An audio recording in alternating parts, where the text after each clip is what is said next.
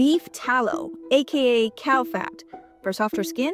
Turns out the benefits of this new skincare craze are lathered on thick. Even though it's being promoted by some celebrities and influencers as the all-new, all-natural skincare cure-all, according to some experts, beef tallow's benefits are pretty minimal. While it can contain some antioxidants and omega fatty acids, experts like Dermatologist Dr. Sivamani note that its effectiveness is unproven compared to conventional products. And tallow's high saturated fat content might not suit all skin types, says Sivamani, and could worsen conditions like acne. While some tallow products may contain vitamin A, which contains retinol, the amount of retinol is not standardized and is not likely to be as concentrated as in conventional products. Tallow is also often marketed as sustainable and wholesome, often labeled as grass-fed or handmade in small batches. Sure, some tallow beauty products sold online may originate from a maker's own cows, but that's not the norm across the market. After all, 99% of livestock farmed in the US are raised on factory farms. That means that the majority of tallow in the US also comes from factory farms,